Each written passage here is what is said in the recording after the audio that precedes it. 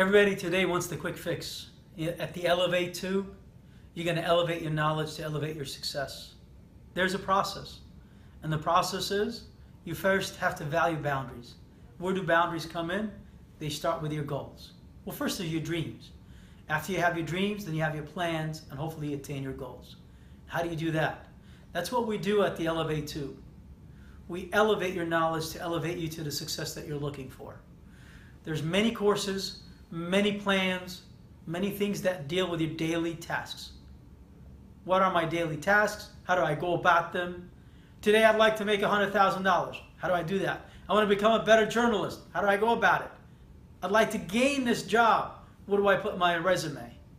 I'd like to become the next software engineer that's going to plan the next iPhone. Great. Where do you start? That's what we work on, our boundaries and plans and strategies.